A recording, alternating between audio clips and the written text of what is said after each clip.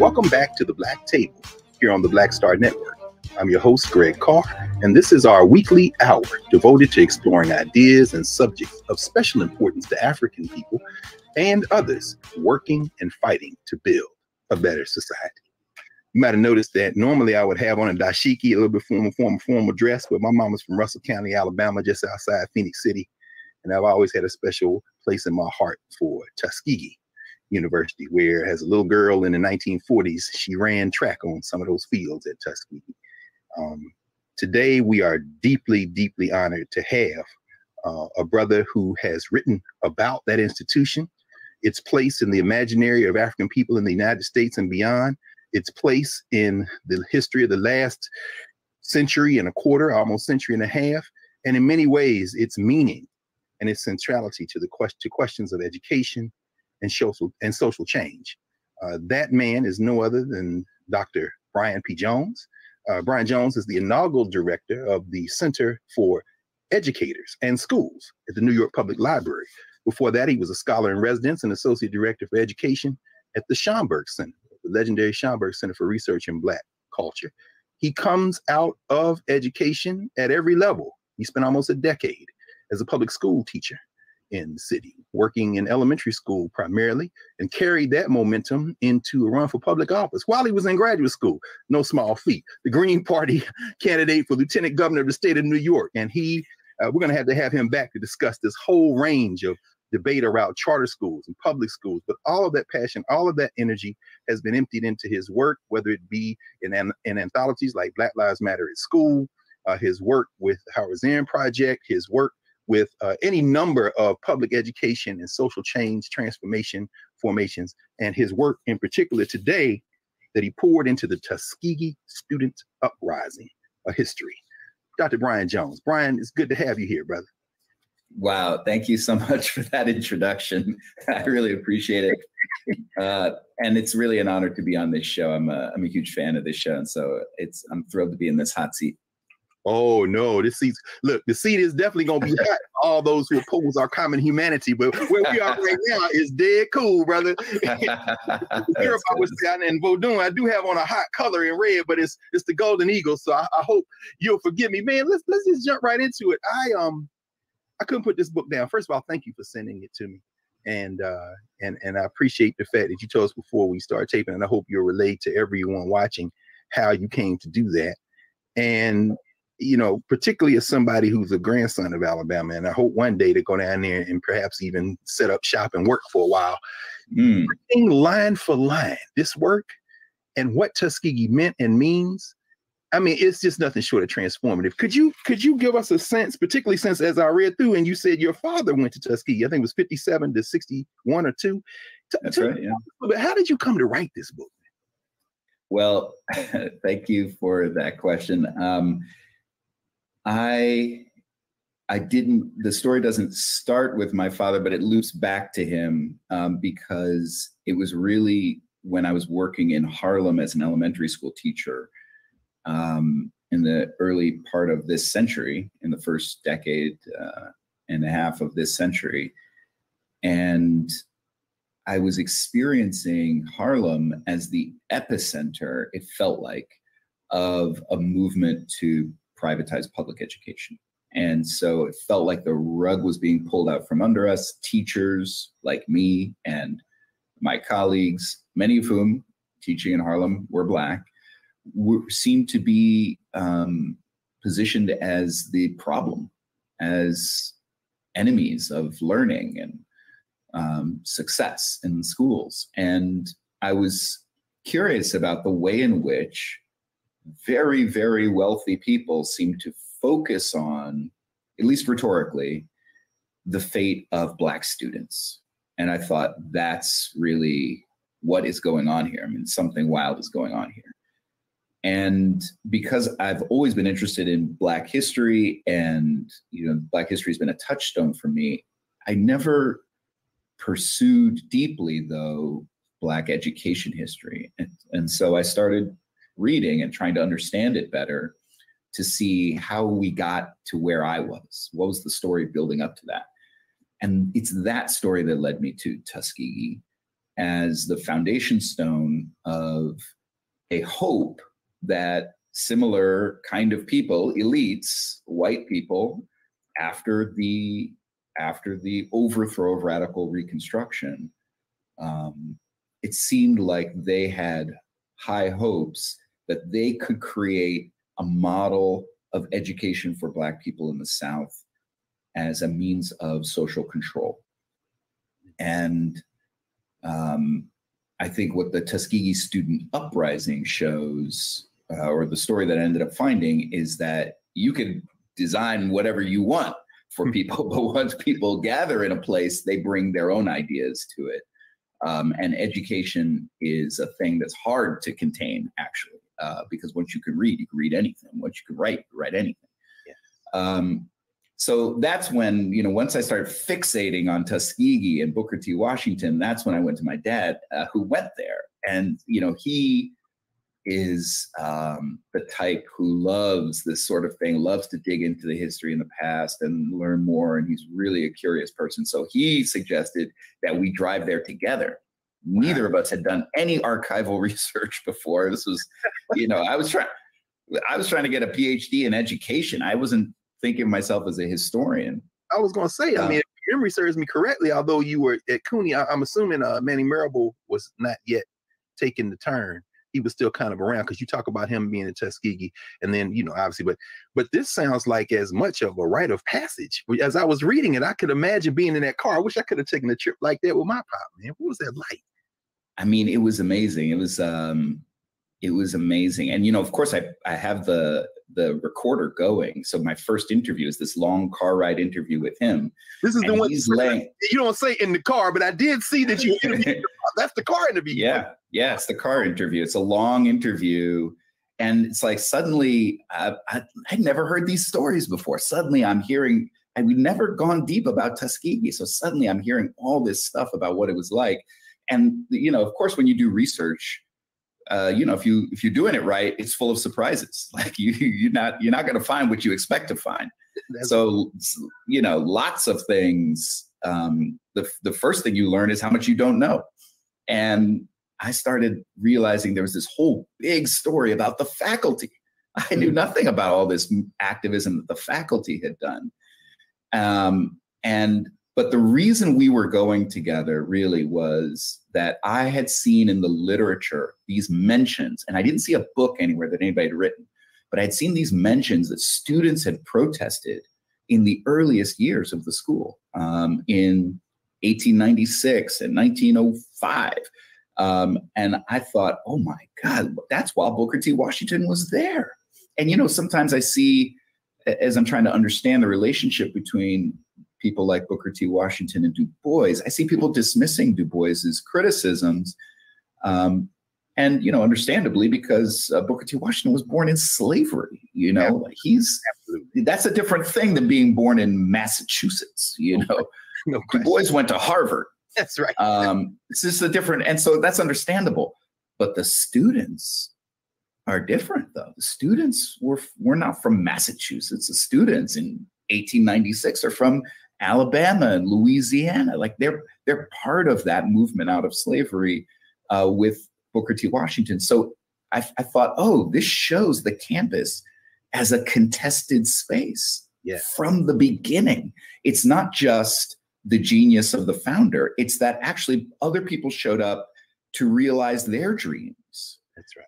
And that those dreams were part of this long Black freedom movement that so often has been focused on learning, on literacy and learning for liberation. Go ahead. No, I love the way that you, throughout the book, pay homage to the generations of intellectual workers who have preceded us. I mean, I know every fall in my Education in Black America class, I teach James Anderson's book, The Education of Blacks in the South, and you bring that to the table. You put it right up front. And like you said, these students show up. I remember there was one, remember that story when they were at Hampton, and the brother writes home and said, I came here to learn math and science. They got me painting fence posts and out here digging in the field. I mean, as you say, the story of Tuskegee in the 60s is preceded by all these Black college rebellions that are student-led. It was really fascinating to see. And you even brought up an old chestnut, although I did not know he did this racist turn later in life. Ray Walter's book, The New Negro on Campus. Could you talk a little bit about that genealogy? And we'll probably pick this up in the next block, but this genealogy of student movements that began, as you say, right, almost coterminous with the beginning of these institutions. Yeah, and I hope historically Black colleges are starting to, if they don't already, recognize that although it can be awkward to embrace these critics, these are students who are raising criticisms of the school, but in the long view, look at them as this vanguard that was ever showing higher education its future. They were always pushing forward, and with their demands that were intolerable in pick the year, flash forward a decade, and that was policy.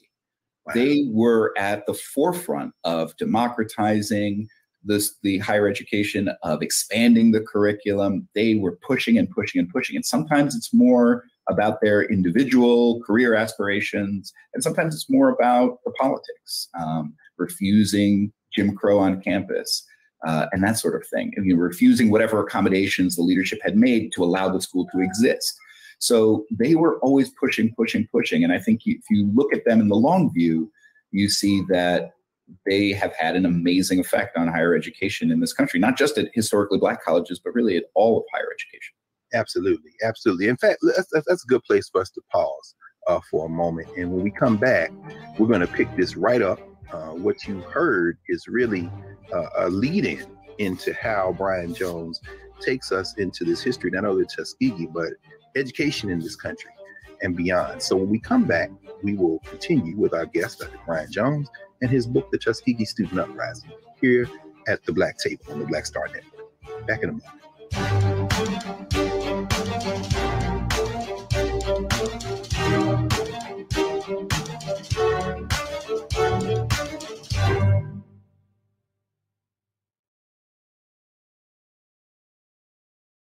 I'm Deborah Owens, America's Wealth Coach, and my new show, Get Wealthy, focuses on the things that your financial advisor and bank isn't telling you, but you absolutely need to know. So watch Get Wealthy on the Black Star Network.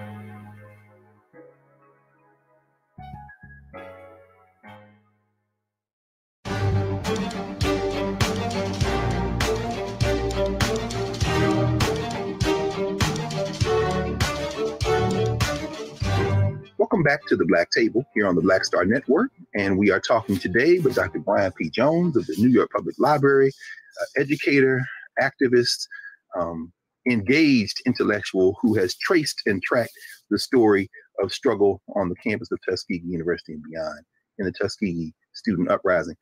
Brian, when we left, as you were laying this out, I love the way you phrase that. What looks like real radical struggle or pushback in one generation, in the next generation becomes policy. In your first chapter, where you kind of trace this using Tuskegee as a case study, it is one of the most, as far as I'm concerned, clear, concise, and brilliant expositions of how that generation moves that I've ever read. You don't beat up Booker T. Washington, but you don't shy away from the criticisms either. And in one chapter, man, for you to take all these people, Booker T. Washington, I mean, every law student learns Gamillion versus Lightfoot, but you bring Dr. Gamillion to life. And you talk about how this Black middle class emerges out of Tuskegee, surrounded in Jim Crow. And it's so funny. I was reading the other day, Jessie Guzman's book, Crusade for Civic Democracy, because of course I knew her because of Monroe work. But you take us from generation to generation to generation. Could you talk about how does Tuskegee represent these tensions that are probably at all Black colleges in the South, as each generation makes a struggle and these tensions kind of emerge? Yeah, thank you for that generous interpretation of the chapter. It was one of my professors who suggested that I'm going to probably have to write a history of Tuskegee in order to make the chapters about the 60s really land. And, as I said, I went there seeking a story about the late 19th century, early 20th century. And it was the archivists there who, seeing my frustration, because there wasn't that much, thank God for the librarians and archivists who basically make these books possible by showing you what's what. But they brought out the student newspaper and showed me this explosive struggle in the 1960s. And it was through, what I saw there in the student newspaper from the 60s, but also the interviews, the way that people who had attended the school or had worked there. I spoke to 21 former Tuskegee community members, and they all unprompted emphasized this thing about the class nature of the place. I wasn't able to pin down a definitive demographic comparison, but it seems to me that Tuskegee might have been the largest concentration of professional Black folks anywhere in the country in the middle of the 20th century. More than 2,000 people, like per square foot, more than 2,000 people in this tiny town. So you not only do have the professors, but you also have the nurses and doctors at 2 different hospitals. And then don't forget about the Tuskegee Airmen. So you have the pilots, you have pilot trainers, you have the engineers. So there's this enormous class of people with advanced degrees who are not allowed to vote. And one guy jokes that, they're making him jump through so many hoops to fill out a voter application. He's like, I sat longer for this voting application than I had to sit for my German oral exams, Like, that's who's there. And they have all private automobiles and backyards, and some of them send their kids to New England boarding schools, and they take European vacations. And, it's like, that's a particular class of people. Now we see that around, that kind of a class of people can accumulate around other HBCUs and do in the 20th century. Sure. But what's unique about Tuskegee is that this class of people is in the deep South. This is in the Black Belt. This is in the middle of the Black Belt in rural Alabama. Absolutely. So it's different. Let me just real quick inject, and you're teaching all the way. I mean, having spent time at Schomburg and now at NYPL, and I appreciate the fact that you raised this question of primary sources and interviews. Young people, particularly if you're watching this, listen very closely what Dr. Jones is saying, because if you've got elders in your family You know, my mother, who went to one of them Rosenwald schools, didn't finish junior high school. She knew some of them because they were in that community. So if you're in Jackson, Mississippi, or Grambling, Louisiana, if you're in Nashville, Tennessee, if there are elders in your community, you need to sit with them, because, Brian, I don't think a lot of this history is being captured. And what you give us in this book, in addition to all the information, is a roadmap for how we can begin to reconstruct. And you did talk to some of these folks, huh? I mean, we both know the great Chester Higgins. He put the book in your hand, brother. This blew my mind when you told that story. Could you talk about some of these people you interviewed, man, what it meant? Oh, man, it was amazing. I mean, that's part of the joy of research is gathering these stories. But one of my professors early on was trying to teach me something that it's very hard to learn, which is how to listen. It's very hard to listen because you come with an agenda and you have all these ideas. But as she schooled me, you know, the person you're interviewing, they have an agenda too. And if you're willing to kind of take a deep breath and not speak and let them carry out their agenda, you'll actually learn things. And it's very hard to do. And I don't know that I always did it well, but I learned so much and keep learning when I go back to those interviews. But as you mentioned, Chester Higgins was one of the first because he lives in New York, world famous photographer, you know, award-winning photographer of the African diaspora. If you just Google him, he has so many books. His newest book, Sacred Nile, is about the origins of Judeo-Christian and other religious traditions on the Nile River. In other words, the role of African societies in the origins of the world's major religions. And he has exhibits up all over the place. He's just an amazing photographer. So, of course, I asked him, you know, do you have photographs of the struggle in the 60s? And he said, well, I have one. And because he was just learning to take pictures in 1968. But I'm in his home and he hands me one and it's gorgeous. I mean, it's a stunning photograph. And he hands it to me and he nods kind of knowingly and he says, well, you know, that's your cover. And sure enough, that is the cover of the book. It's the one photograph that Chester Higgins took. But so he was just an amazing person. Another person I interviewed was Gwen Patton, who, you know, I interviewed her in her kitchen in Montgomery, Alabama. She asked me to bring her lunch. So I did. I took her lunch order. Don't you love the protocol? Give me something to eat. Yeah, that was your first guest. You must have passed before that comes, of course, the legendary Gwen Patton, student body president, student body coordinating committee. So it begins with the lunch order. Yeah, the lunch order. And, you know, of course, so I go to the restaurant. They didn't have what she asked for. So then I had to call her up again, explain that. So then I'm talking her through the menu. Finally, I get a lunch order. I bring it to her home. And she didn't touch a bit of it. She didn't touch it. She opened it up, didn't touch it. She's chain smoking and talking. And she's, you know, just so, she's a very communicative person, but so powerful, such a powerful personality. And she, at one point, steps into, she says, oh, I want to get you something. She steps out of her kitchen into a side room. And time goes by and time goes by. And I'm wondering where she's gone. So I peek my head over and she's in her study. And the light is hitting her just so, but the wall next to her is just floor to ceiling, half a century of plaques and commendations and photographs and buttons and placards and like half a century of activism. I mean, just an incredible display. And I asked her, like, could I take your picture right now? And she said, sure, go ahead. So I snapped a cell phone photo, and that photo is in the back of the book because a few years later, of course, Gwen passed, unfortunately, and I just felt like, oh my God, I feel so lucky that I got a chance to talk to her and interview her really twice before that. I do want to say one thing about Gwen Patton, which is that, and I hear you speaking to your listeners and viewers who are interested in Black history. I hope somebody out there listening will take up the challenge to write a book about her. Because she is quoted widely. She has a real literary legacy. She's one of the Tuskegee student activists who wrote the most. So you can find her in The Liberator. You can find her in Freedom Ways. You can find her all over the place. But I think she deserves her own study. And she has an archive at Trenholm State Technical College that she walked me through. And it's amazing. Yeah, and if you don't mind us mentioning that. And by the way, everybody needs to get this book.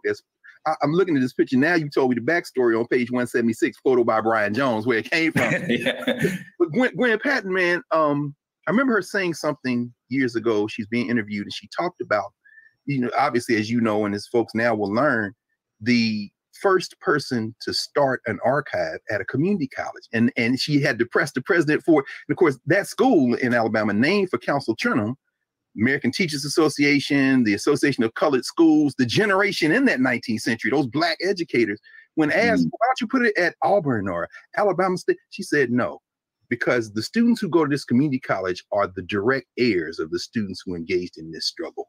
And for me, that was so important to hear her say that, because the politics of archives, as you know better than any of us, and certainly having worked at probably the premier archive in the diaspora, the Schomburg Center, which of course Black folk in the community struggle to make sure continues in a way that it does.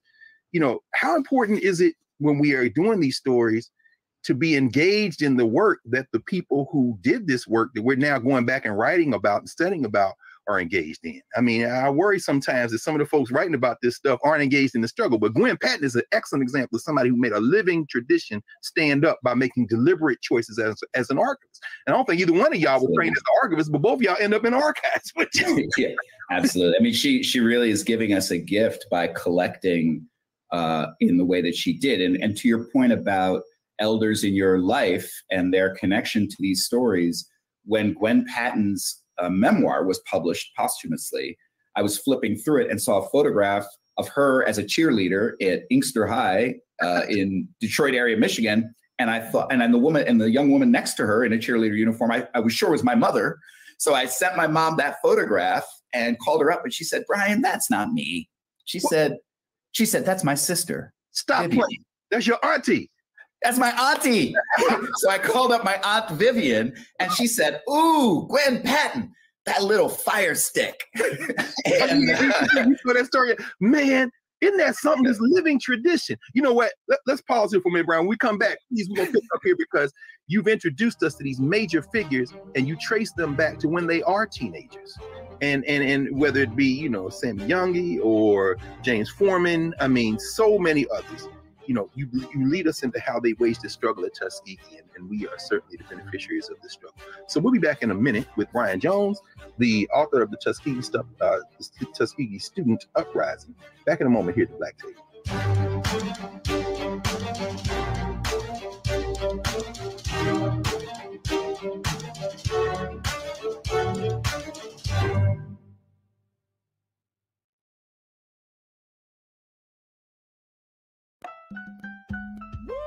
We're all impacted by the culture, whether we know it or not. From politics to music and entertainment, it's a huge part of our lives, and we're going to talk about it every day right here on The Culture with me, Faraji Muhammad, only on the Black Star Network.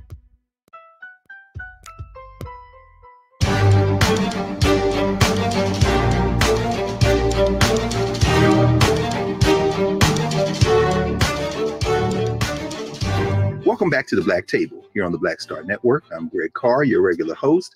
Pleased to be joined today by Brian Jones, author of the Tuskegee Student Uprising. Y'all remember to support the Black Star Network, because conversations like this you're not going to see anywhere else in this form. Brian, you walked us right into it, man. Was really touched and moved to see how you, after having narrated the history of Tuskegee and these tensions and these struggles, you bring us into the 1960s. An era that you say in your interview with your father, you said, "Well, I don't remember this. I went to one protest early on," but that chapter chapter 2 and then 3, where you walk us through these student activists and what they want and how they inherit that struggle from the previous generation of faculty and others, and those tensions and those convergences. Tell us about that struggle and how these young people like Gwen Patton and others come into that space at Tuskegee in 1960, 61, 62. And everybody from Malcolm X to Stokely Carmichael to the original Black Panther Party. I mean, it's like, where has this story been? Tell us something about the context. Yeah. I mean, the tentacles are everywhere. And I think partially the geography of it, being in the middle of the Black Belt, literally, meant that as the movement is picking up, the Southern movement for freedom and democracy is picking up, Tuskegee is a logical way station. It is a center of that movement, a place to rest and get resources, to gather and think, and then go out.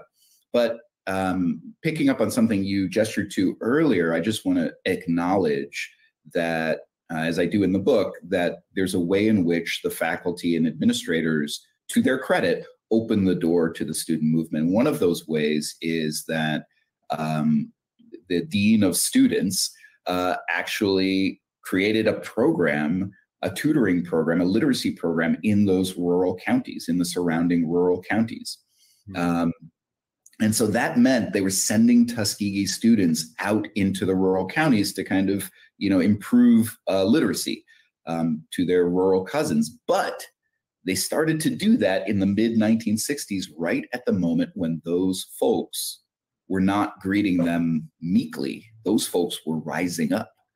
So you're encountering rural people at a moment when you see them and encounter them as powerful people, as people who are standing up for themselves, as brave people, as courageous people. Suddenly the students are meeting these folks whose lifestyle is very different from theirs, very rural, but they're seeing them lose family members. People in their family disappear. They're seeing the courage of folks in the Black Belt counties, and they're inspired by that. So in the first instance, it's this contact with the broader movement, and frankly, the struggle for democracy. The first Black Panther Party is the Lowndes County Freedom Organization. Tuskegee students are there. Wow. And they bring that back on. It really is fascinating, Brian. Again, we need a much longer conversation about this, because as you're talking, I'm thinking about how Tuskegee's always done that outreach. But this is a very different circumstance than George Carver going out there with his agricultural wagons to help farmers. Now they're going out and coming back radicalized. The class tensions. How does that put strains on the relationship these students have with their faculty and with folks, as you say, like Dean Phillips, who's trying to help them, right? How does that put on the tensions, and then how does that empty into their push to create, which in many ways for me is the heart of this moment? It still has its reverberations. The Black University. So isn't Tuskegee a Black university? It's like, oh, no. Right. You're talking about. So tell us about that. Right. Well, some of the tensions, there are many ways the tensions emerge. One of them is when one of the student activists, Sammy Young Jr., a Navy veteran and Tuskegee student, is very active with SNCC, and he's in Lowndes County. He's talking to Stokely Carmichael. He's murdered at the very first week of 1966 in an off-campus incident involving a segregated gas station bathroom just off campus. Murdered by an older white gas station attendant, basically. And it's not just his murder, but the fact that his murderer is acquitted very quickly by an Alabama jury a year later, and also the reaction of the administration, which is very, it's part of its strategy for surviving all these years has been to be in a certain accommodation with the white power structure in town. And of course, as we said, they push back in certain ways, but they also accommodate in other ways. And so while they had encouraged student activists for quite a while and had been supportive and quietly behind the scenes defending them when they were under attack in ways the students didn't even know about, while all of that was going on, the students began to perceive that the changes that were happening in the world and in the nation suddenly made all of these accommodations feel thoroughly outdated. And even the victory, the voting rights victory of the faculty, all of this was like, well, yes, of course. So then the students had a candidate for sheriff, Black. They thought we should have a Black sheriff. And so they campaigned for Lucius Amerson to be the sheriff of Macon County. The faculty and administration thought that's a bad idea. That will scare white people. So they opposed Lucius Amerson's candidacy, but the students campaigned really hard and they actually were successful. So Lucius Amerson became the first Black sheriff elected in the South since Reconstruction because of the Tuskegee student movement and against the faculty and administration, which just shows you the kind of political momentum is with the students in that moment. And they've actually surpassed the faculty and administration in political leadership. I think this is such an important lesson as we think of folk today who would consider ourselves radicals or to the left, of how you use your weapon and you choose your weapon. As you say, generations can overflow the boundaries that previous generations had, but not, if not for those generations, you would have that struggle. Because if memory serves correct me if I'm wrong, Brian, wasn't Dr. Chameleon one of the people who said maybe you need to slow your roll? And I think about that every time I'm down in Tuskegee, because as I said, there are law students out there and lawyers and legal scholars listening to this right now who only know Charles Chameleon from Chameleon versus Lightfoot, when they used the 15th Amendment to challenge the gerrymander and won at the Supreme Court. So he's an untroubled hero to generations of lawyers. But now you're saying this is the same Chameleon. It's like, hey, hold on, y'all slow y'all roll. And they used the very weapon that he helped get them at this black hospital on the faculty of Tuskegee because of the compromises Robert Moulton made. This is truly remarkable. I mean, what kind of lessons can we learn from this idea that, you know, each generation is contributing, but it might not look the way they had planned it when they started out to plan it. Right. And that pushing at the boundaries, you know, on the student side, we would hope that they would recognize and be able to understand the way they're standing on the shoulders of the work of previous generations, even if they find the previous generation's work insufficient, which they always do. And for us now in the older generation, we have to kind of take a deep breath, because young people are often trying to go somewhere that we think is inappropriate or too fast, or, you know, they're not doing it the right way. And sometimes we're right, you know, it doesn't mean we're never right or that they're always right. But there is this pattern of them pushing past what we find acceptable.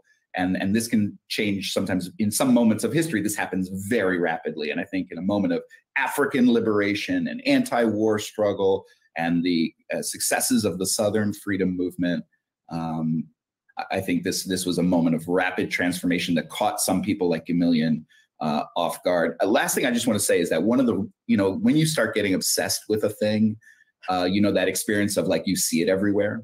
Once I think if people read this book and start kind of going down the rabbit hole with me of Tuskegee and all of its connections politically, worldwide and throughout social movements in the United States, you'll see that it really is, its tentacles are everywhere. And what was one of the things that was most surprising to me was how much it shows up in the Black Power literature. I mean, Stokely Carmichael and Charles Hamilton literally wrote the book for this movement. They wrote Black Power, Politics of Liberation in America. It's like the Bible of the Black Power movement, or at least a definitive, attempting to lay down definitive ideas. And I was shocked in doing this research to see that they devoted an entire chapter to Tuskegee as the idea that Tuskegee could be a model of Black power. And so I think there's a way in which Tuskegee had this place, as you say, in the Black imaginary at that time that we've a little bit lost sight of. But returning to it, I think, shows us a whole new perspective on the Black Power movement and its Southern roots. In fact, and correct me again if I'm wrong, but Charles Hamilton spent some time on that faculty. Yeah, he taught there. Absolutely. See, we don't think about, hey, we think of Columbia, and then if you think about Black Power at all, but like Manning Marable, you know, he was on Tuskegee faculty. Now, this question of the Black university, and it's because, like you say, Continental African students been going to HBCUs since the 19th century. But again, Chester Higgins and them, they're exposed to this global nature of the struggle. You write about how you put Tuskegee in a global context, as you said. What is this Black university concept that these students are pushing, and how successful are they? And what were the limits of those possibilities as they ran up against them? That's a really great question. And I think we are still grappling with that as we try to, I mean, it seems like we're in a struggle right now over Black studies, not just in higher education, but in K-12. I mean, something like 17 states have passed legislation basically banning Black studies. So this is an ongoing struggle and one that's far from over. We're still in this battle. But you're right, it is amazing at these historically Black colleges that students would say, we need a Black university and don't have it. And in part, it was at a moment when they felt that everything they were learning in the struggle, they wanted to bring it to the university. Suddenly, when you're in this struggle, first of all, you're reading a lot, you're learning tremendously, you're applying things in the real world, you're having all of these epiphanies. I mean, this is an incredible intellectual awakening. And then you go back to your class and it just seems so It's just not where it's at. It's like, what? Like, how are you going to go back to that after this? And so they thought, you know what, we need to transform teaching and learning. And so, you know, I'm doing the work of a historian, but doing it with the eyes of a teacher. And I'm noticing that this issue of teaching and learning keeps coming up. And they turned their attention from the Black Belt and the struggle for democracy and the elections. They turned their attention to the campus and try to transform it. And they are part of a stream that includes Howard and other HBCUs that start putting out statements saying, what we really need, all of us, is a Black university, universities dedicated to the project of social change and transformation. And I think the question of whether, did they get it? No, not entirely. They didn't get everything that they wanted. But I think on Tuskegee's campus, they won quite a lot, actually. And it's pretty impressive. Absolutely. Well, when we come back, Brian, in our last segment, we're going to ask you, what are the lessons we can learn from this moment in history that you've written about? And I think where we're ending with this segment sets us up perfectly to explore those stories, as so much of what these students wanted and their previous generations wanted remains unrealized. So we'll be back in a moment here at the Black Table with Brian Jones here on the Black Star Network. Back in a moment.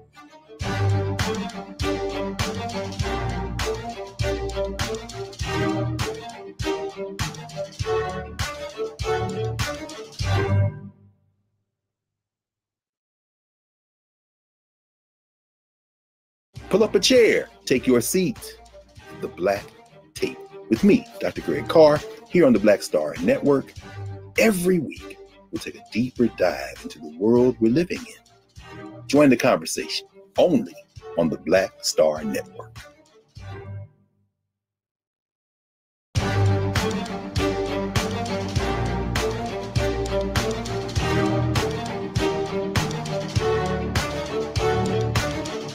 Welcome back to the Black Star Network's Black Table here. My name's Greg Carr. I'm your regular host. I'm joined by Brian Jones, author of the Tuskegee Student Movement. Remember to support the Black Star Network. Download the app, tell your friends and family, and let's continue to spread this story about Black-owned Black media. So, Brian, when we left, you had set this up beautifully, man. I mean, as somebody who's been on a HBCU faculty for a couple of decades now, certainly we know that the Black university remains unrealized, even at HBCUs. And you mentioned Black Studies programs. You yourself have worked in Black spaces and in multicultural spaces that are grounded in working class folk. I mean, for you, grounded at the Schomburg, you know, going to City College and then working in the New York Public Library and then doing all of that with a coming out of public education. You know, what lessons can we learn about how we should be thinking about education? I hate to call it radical education. Yeah. I mean, but what should we be learning in terms of how we move forward in this kind of attempt to reimagine education? Well, let me start where I start the book, which is this moment when they are holding hundreds of Tuskegee students are holding the Board of Trustees hostage. Oh yeah, we didn't even talk about that. And you know, that's a kind of inflammatory language. You know, I think in this moment, but I want to say they were armed. They were armed with nothing more than documents. Oh, so they're not like the students at Cornell, the Street Hall. They didn't have shotguns. Yeah. But we talked to Abdullah Kalamat a few months ago, who of course was at Morehouse, and then they were taking over at Fisk. You talk about the massacres at South Carolina State and at Southern, but Tuskegee only had documents, huh? Yeah. So they were armed with these documents, and they had, you know, we're holding the trustees hostage for this kind of marathon session of negotiating, and the documents were about this Black university vision. So when, you know, I had these, you know, 12, 16 pages in my hand, and I'm looking through them and reflecting on them, I think what I realized was that, oh, it's interesting. They reflect this kind of social justice aspiration. Like, we want to take this university and make it a vehicle for broader social change in the global Black communities. But there's also this other element there, which is trying to get the school to rise to their academic standards. Because part of what's going on in 68 is that they have, frankly, coming from Tuskegee, which is very prestigious, and by the way, still is, I mean, still a top-ranked HBCU, they have incredible career prospects. Their career prospects are serious, and they are being, hunted and recruited in a very serious way. But there are many departments where the teaching level is actually too low. The engineering department being one of the biggest cases of this. I was going to say, they're taking radical action in some ways, not only to demand things that are related to kind of the broader project of justice, but also they're taking these radical actions of like taking over a building and holding it in order to demand higher academic standards, actually. It's funny you say that, because again, when we think of Tuskegee, unfortunately, too many of us grounded in that Washington Du Bois kind of almost caricatured distinction, realizing that Du Bois in Washington had kind of talked about that. And Du Bois at least tries to squash the beef after Washington dies in 1915. He came to Howard in 1930 and gave a talk, Education and Work, where he says, no, y'all got that wrong. Let me walk through. But when you focus on engineering in that chapter, I was kind of surprised by that, because we would think, okay, they're not going to be in the fray. But just as you talk about ROTC that Robert Moton puts in during World War I, we're not doing compulsory ROTC anymore. These tensions, these intergenerational tensions show up. But then I love the way you characterize this. You say, this isn't an attempt to destroy Tuskegee by the students. In fact, quite the contrary. They have a fierce loyalty to Tuskegee. And anybody who went to an HBCU, and I went to Tennessee State, we will fight you over the HBCU, but once it's just us, we're going to fight the HBCU. So, I mean, what lessons can we learn from that in terms of having this deep fidelity to an institution, but at the same time saying, nah, we got to do something different? Yeah, I think maybe one of the lessons we can learn is not to see them just as, and maybe we take these lessons from HBCUs, and frankly, we could apply them to many more kinds of institutions and really to all schools, but not just to see the story as being the story of a kind of single genius of the founder that just plays out over time, but realize that there are contested spaces where faculty and students and administrators, where other people come together and push each other in different ways. And the students, I think, are to be celebrated, the student protesters. And it can be hard to embrace students whose words are so critical and so sharply critical.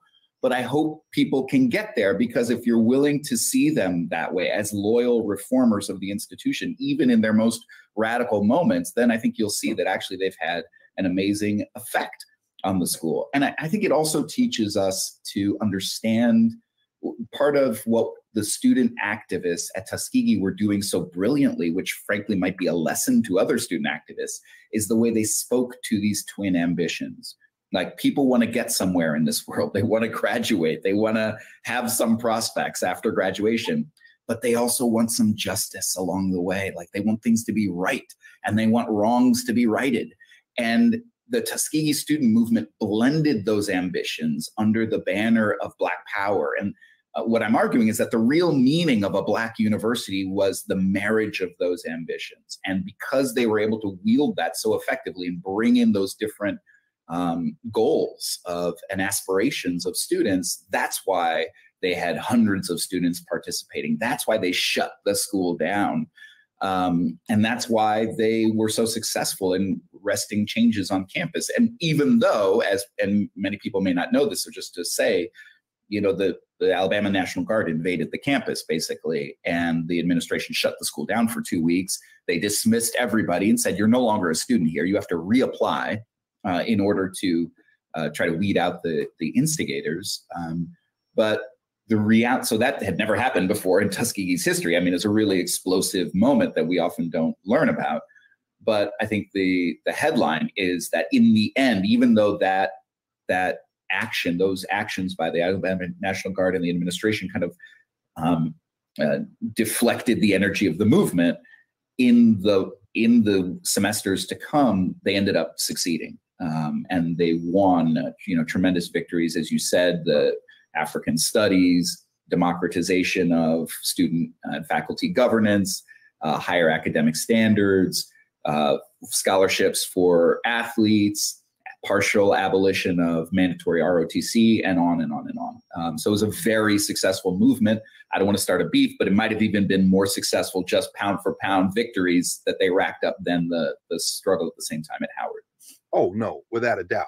I mean, yeah, I don't even think there's any question about it, which is another reason this book is so important. Those blended objectives. You know, up until now, I think my favorite HBCU motto is Clark Atlanta, I'll find a way or make one. And we know Howard's Veritas et Utilitatis. Kelly Miller's almost trying to squash a beef between Washington and Du Bois, pulling from Harvard and Tuskegee in the motto. But what you just said, prospects and justice. Well, listen, HBCU, somebody needs to put that motto in. We frame all of this in a struggle. We have this contemporary struggle against this neoliberal model of education. And as you said, Keonga Yamada-Taylor was on Howard's campus about a month ago, and we were on a panel together, and we talked about the fact that there is no sheltered rear. As you say, whether it's K-12, education, you know, as we're looking at a society where education seems more and more being placed in the hands of the profiteers, in some ways looking almost more closer to the 19th century than any time before. Any final thoughts on the lessons that we can take from this moment? And I love the way, by the way, that you integrate something that you were writing up until this moment, the protests at Howard and other places that took place during, you know, in the wake of COVID. Any lessons that we should be taking from this case study in terms of how we attack this neoliberal concept of education? Well, I think the one thing is that the students and parents and faculty, of course, are crucial to the struggle, understanding that these institutions are contested spaces. I think using some of the wisdom of the Tuskegee movement and making sure that we're speaking to people's, ambitions for success on the terms of the institution and the institution's terms of its own success, and broader questions of justice that are, of course, shot through with all of these institutions. But I also think that there was a moment where some people were beginning to think that like Black studies was co-opted and, and that the struggle for Black studies was over. And I think it's clear that that's not true. And that not just Black studies, but Black history remains something that we have to fight for and make space for. In all kinds of educational spaces. And it's remarkable to me that even at a historically Black college, students were making that same argument. Arturo Schomburg, who founded the Schomburg Center, is an Afro-Puerto Rican activist and bibliophile and archivist. His teacher in Puerto Rico, his elementary school teacher, according to the probably apocryphal story, told him that there was no such thing as Black history when he raised his hand and asked for it. And here we are at the 21st century, where students basically ask the same questions. Like, when are we going to learn? When are we going to have some time to really do some Black history in our school? And we still have to fight for that space. So I take a lot of inspiration from this book and the activists profiled in it. And I think we have some resources for the next round of struggle. No question. And in fact, in being from Nashville, Tennessee, I'm embarrassed to say it took me going to graduate school to realize that Arturo Schomburg spent time on the staff at Fisk. I mean, so we talk about Black Brown unity, this Afro Latino, he was at Fisk University. But I mean, and I know we're right up against the clock, but I have to ask you, being director of the New York Public Library Center for Education in Schools, you're doing some of that work. Could you tell us briefly, and then we'll have to have you back, not only what you're doing there and how that connects to this conversation we're having, but how folk can reach out to you to perhaps connect to that work? Yeah, they can email me, brianjones@nypl.org is the simplest way. But essentially, I'm trying in this new role to build on the work I was doing at the Schomburg Center, which was to make the Schomburg Center's resources easily accessible and available for educators. It's one thing for researchers to go and find amazing things in the archives and bring them out in books. But there's some things in those archives that really everybody should see, and they should be in every classroom. And so that was the work I started at the Schomburg Center. And now I'm taking on for the whole of the New York Public Library, which is, I think, the nation's largest it is the nation's largest public library system, but I think it's also the nation's largest public research library network. So we're very excited that the library has taken on this work, and it's really about supporting teachers and schools. So if you're a teacher out there who's interested in using the resources of the New York Public Library, reach out to me. That is my job, is to get all of these rich resources into your hands and into your students' hands. Well, thank you, man. This is, and you all please take Dr. Jones up on that invitation, because he's there. That's what he's there for. And I'll certainly look forward to coming up 95 and spending some time with you down there, man. I mean, yes. So it's a real honor. And shout out to Dean Phillips. Thank you to him for connecting us. And Robert, I'm talking about your daddy's name. I'm thinking about your dad. Your pops, the fam, everybody. Brian Jones, thank you for this gift of a text, and for the comradeship of your struggle. And shoulder to shoulder, victory is assured, brother. So thank you for spending some time with us. Thank you so much. This has been a great conversation. Appreciate you. Thank you. Appreciate you too, brother. So we're going to clear the table and get ready for our next segment of the Black Table next week. So back in a moment.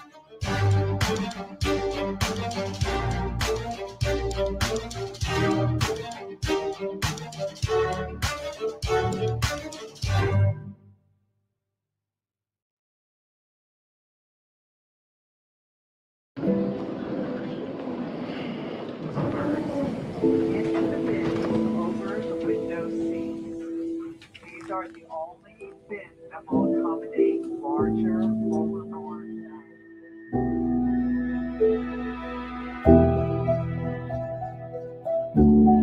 They put 10 in here? 10, and you don't come out till you die. And you eat every food.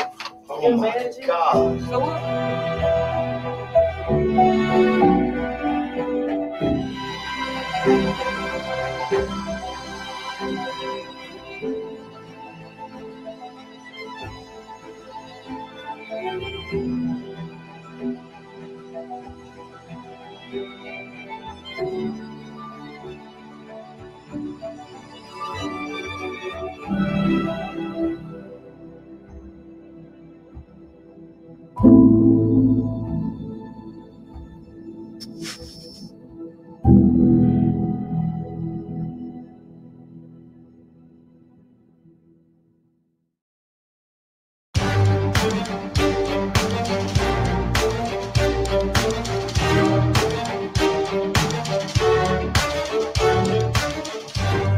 Welcome back to the Black Table here on the Black Star Network. Remember to support the Black Star Network in every way.